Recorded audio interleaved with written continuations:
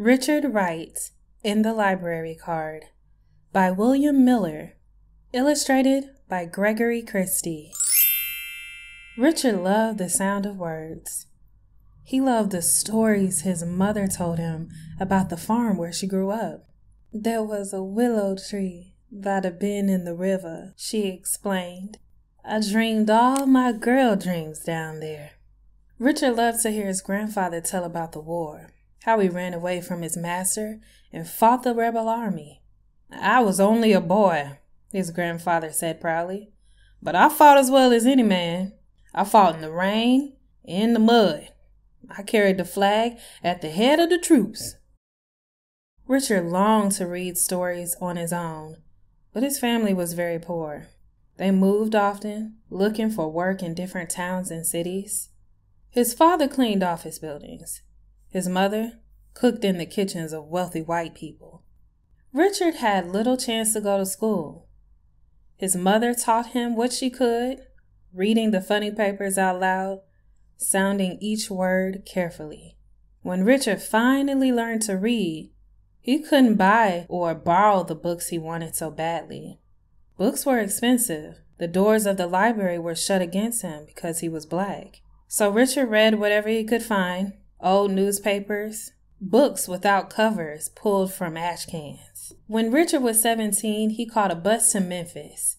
He hoped to find work, earn enough money to move to Chicago, where he would make a new life for himself in the North. Richard walked the hot streets looking for a job that would be his ticket to freedom. He saw many young men like himself searching for the same job, the same way out. He finally found a place in an optician's office. He polished eyeglasses, swept the floor, and ran errands for the white men. As long as he kept his head down, as long as he began every sentence with "Sir," Richard was safe. At night, Richard returned to the boarding house where he had rented a room.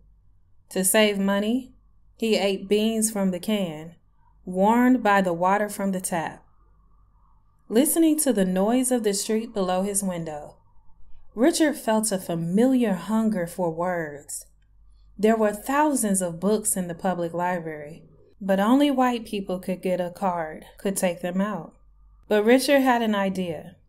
At work, he looked around the office, trying to find one man who might understand his hunger for books.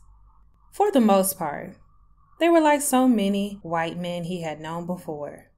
They would never understand a black boy who wanted a library card, a black boy who wanted to read books even they didn't read. Only one man seemed different from the others. Jim Falk kept to himself, and the other men ignored him, as they ignored Richard. Several times Richard had been sent to the library to check out books for him. One day, the other men were out to lunch, and Jim was eating alone at his desk. Richard approached him. I need your help," Richard said. "Are you in some type of trouble?" Jim asked with a suspicious look. I want to read books. I want to use the library, but I can't get a card," Richard said, hoping Jim would not laugh in his face. "What do you want to read?" Jim asked cautiously. "Novels? Plays? History?" Richard felt confused.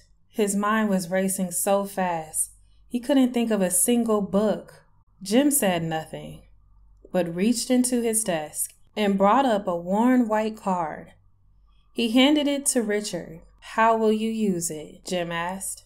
I'll write a note," Richard said, "like the ones you wrote when I got books for you." "All right," Jim said nervously, "but don't tell anyone else. I don't want to get in trouble." "No, sir," Richard promised. "I'll be careful." After work, Richard walked through the crowded streets to the library. He felt as if he were on a train to Chicago, as if he were traveling north already. But when Richard walked through the door, he felt that old fear again. Many heads were raised at the sight of a black boy in the library. Richard kept his eyes down, not looking up until he stood before the checkout desk. The librarian put her glasses on to make sure she wasn't seeing things. Richard handed her the note that he had written and stepped back. "Why can't Mr. Falk get his own books?" she asked sharply. "He's very busy," Richard replied, his legs trembling.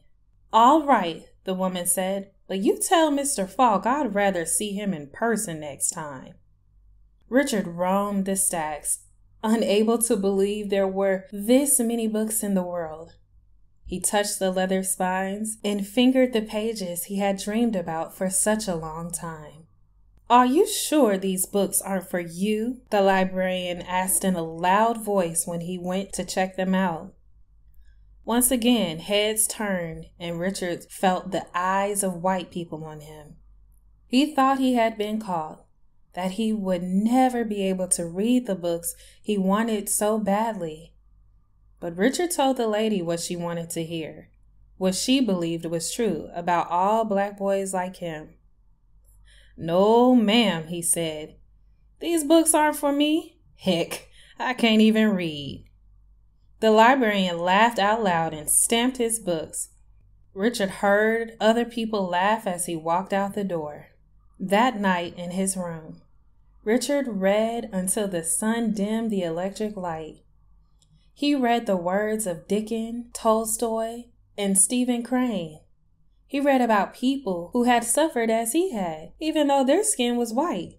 They longed for the same freedom Richard had spent his life trying to find. With the light of the sun coming through the window, Richard put down the book. He felt sleepy, but the words he had read echoed in his ears, colored everything he saw. He wondered if he would act differently, if others would see how the books had changed him. Richard knew he would never be the same again. That morning, he carried his books to work in a newspaper. Whenever he had the chance, whenever the office was empty for a moment, he read. Mr. Falk walked over, pretending that he was asking Richard to go and pick up some laundry for him. "What'd you get?" he asked under his breath. Richard opened the newspaper and showed him. Jim seemed shocked at first, but then a smile came over his face. "Those are powerful books, Richard," he said. "Those books will stay with you for the rest of your life. But for now," he said, looking around the office, "you should keep them to yourself." Richard tried to do just that, but as the time for the journey north came closer, he didn't care who saw him reading. The men in the office either laughed at him or asked him if he was crazy. "What's a colored boy like you toting a bag full of books around for? Your head can't hold all them big words." Every now and then, Jim smiled at him from across the room. The library books had changed some of Richard's feelings about white people. Richard still feared them, but he understood them better. The day he left for Chicago, Richard stopped by Mr. Falk's desk. "Thank you," Richard said. "Thank you for the books. Thank you for everything." Jim didn't say a word, but he shook Richard's hand in front of everybody. On the train going north, flying across the open fields, Richard remembered the books he had read. The words came back to him, the stories more real than the train itself. Every page was a ticket to freedom, to the place where he would always be free.